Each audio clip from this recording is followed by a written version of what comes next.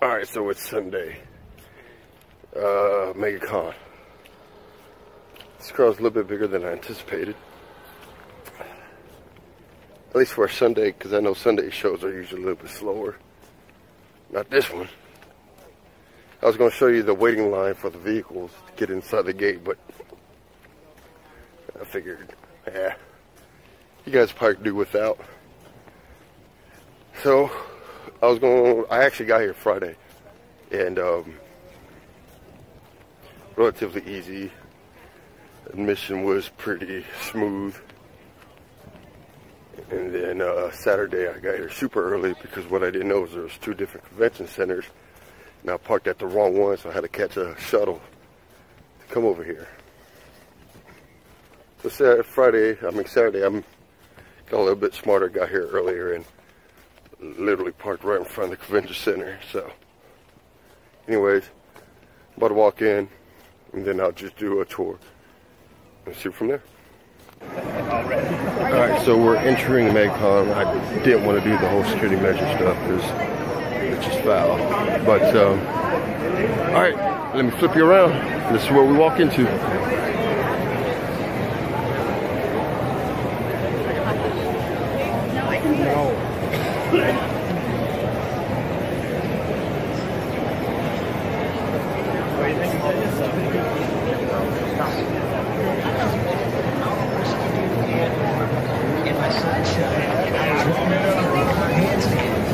You know, when I do this, I always think like, I hope somebody's not supposed to be at work and I'm over here recording them, you know? Because that's something I would do.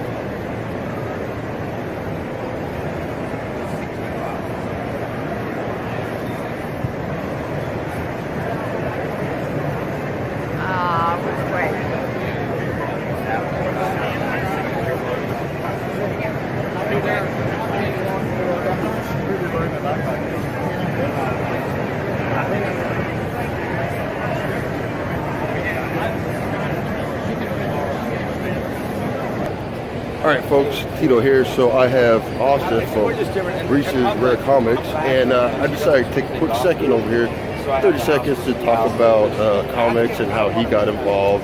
So, go for it. Yeah, so we're a small family business from Maryland. My dad actually had a store back in the 90s in Newmarket, Maryland. It was called the Vault of Collectibles. As you guys probably know by now, the 90s wasn't a really good time for comics. So that only lasted a handful of years. But I remember growing up in the back of a comic store, flipping through books and sports cards and all that.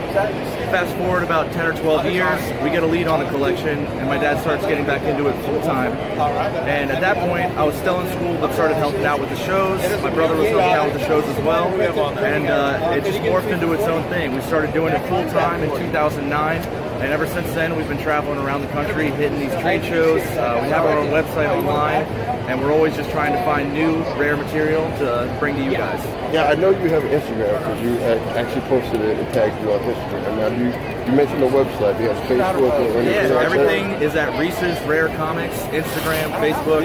I'm always posting on Instagram if anybody has any questions or just wants to look at some cool books. We try and post something at least once a day. At the shows, I try and do a live video to kind of give people what the vibe is like at these conventions. So if you haven't been, we hope to see you come out. We're always traveling. Our show schedule's on our website too, and I try and give people a heads up on social media. Okay, well, I appreciate it. Let me just do a quick scan of this phenomenal book that's behind me. Like, that's what it's all about, man.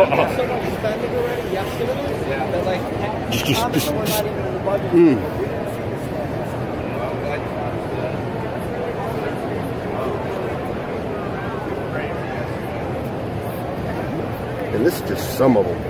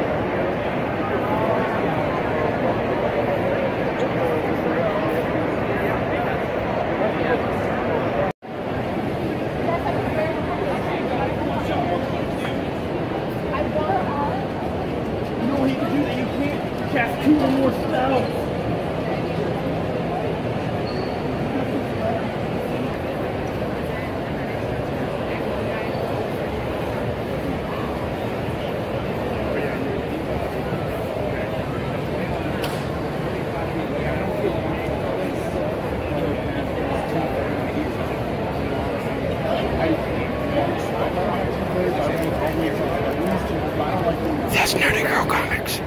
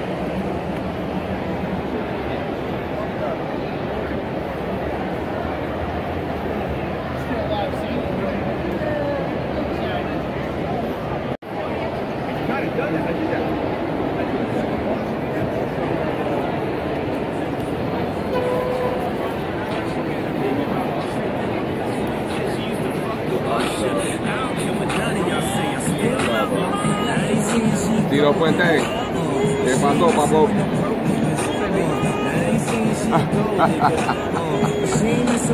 Yo. Talk to me. Hold on. First, introduce yourself real quick. Okay.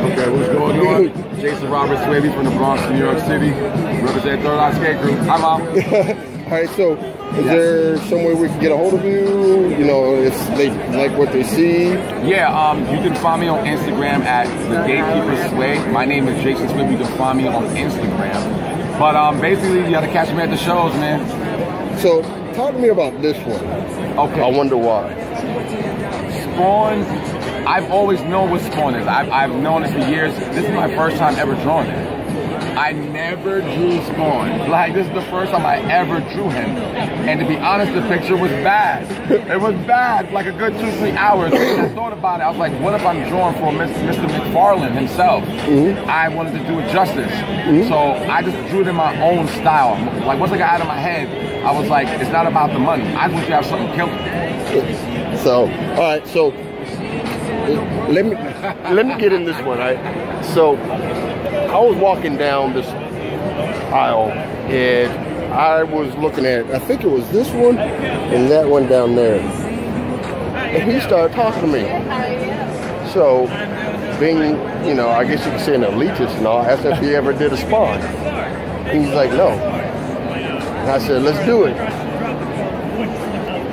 And look at that. I'm actually glad that you are seeing this version versus the end version because you can actually see the pencils and how it's going to evolve from there. Oh, yeah. So, seeing that it was his first time, I told him, take your time, let his brain just explode with whatever he can come up with. And this, with the pencils itself, it's just, I mean, you can ask him yesterday. When I saw it, I was like, holy shit. I fell in love with it too. I was like, oh man, I guess I can draw Spawn. All right, well, appreciate it.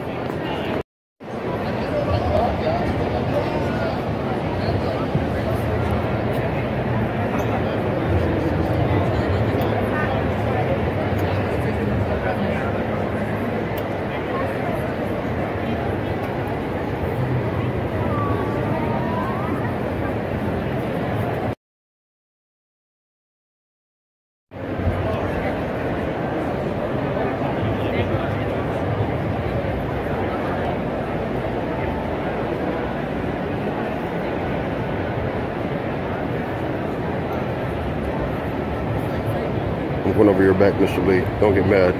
Hey. How you doing, man? Another day. How's the con going? You can check your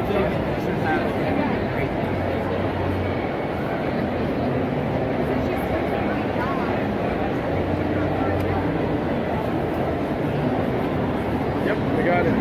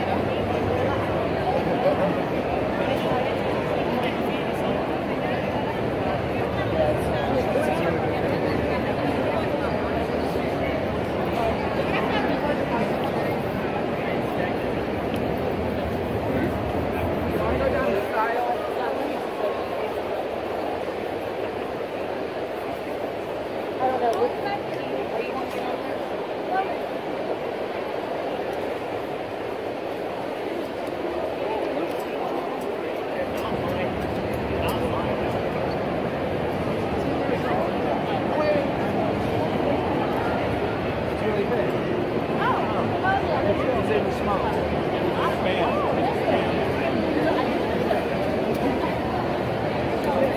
just kind of dropped off out of nowhere, didn't it?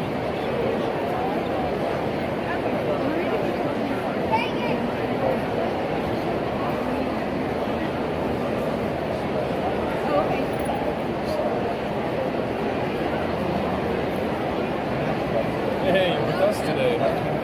New York. How you doing?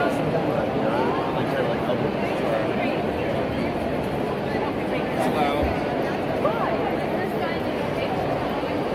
You get 2 for free. We're heading $5.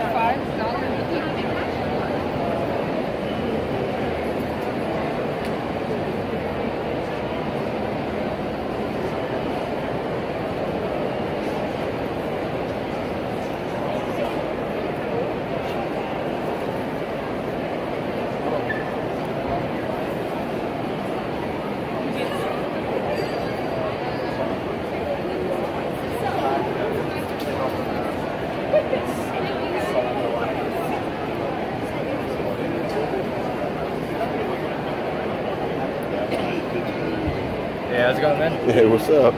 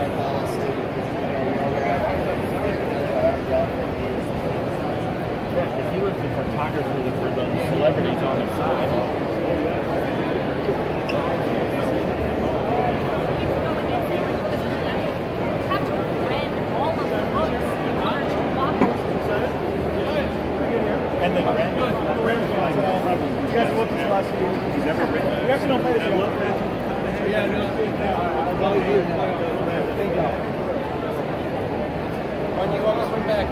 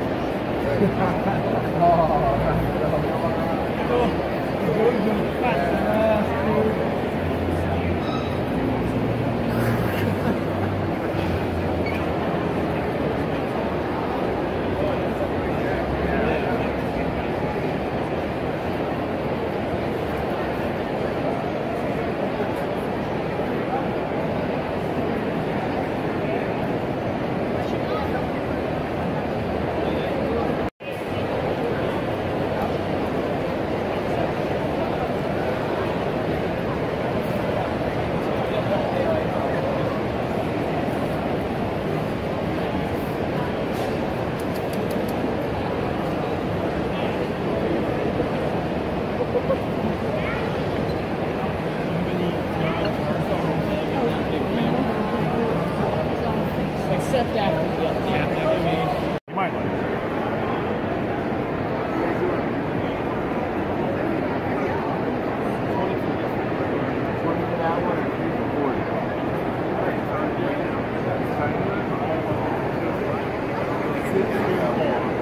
Ask if you want to receive.